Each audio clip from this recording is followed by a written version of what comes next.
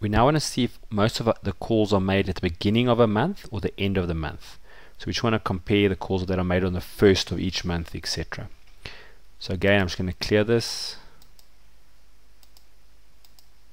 Okay, we're down to here.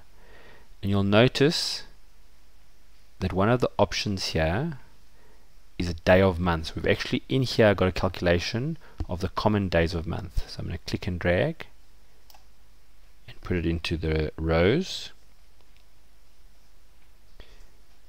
What we're going to do then is use perhaps again duration. I'm just going to count it, so that's fine. And now we're going to just quickly graph it.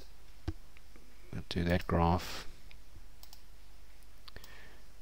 And what you can see is there seems to be a slight trend of more calls in the beginning of the month rather than the end of the month, and there does seem to be some sort of a pattern developing here.